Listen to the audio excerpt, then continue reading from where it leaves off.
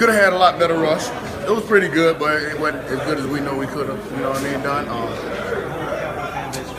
I'm just excited we got the victory, and it's over. You feel like you got away with one tonight? We got away. I did at least. I know I got away with one. But that's the beautiful thing about our team. We live by the I am my brother's keeper rule out here. You know, they had our back on defense, and they definitely had my back when I made a huge mistake.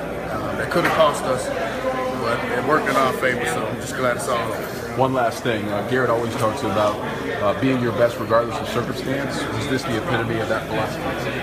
Oh yeah, when the game got crunch time, guys started focusing, and all of a sudden ball drop was called.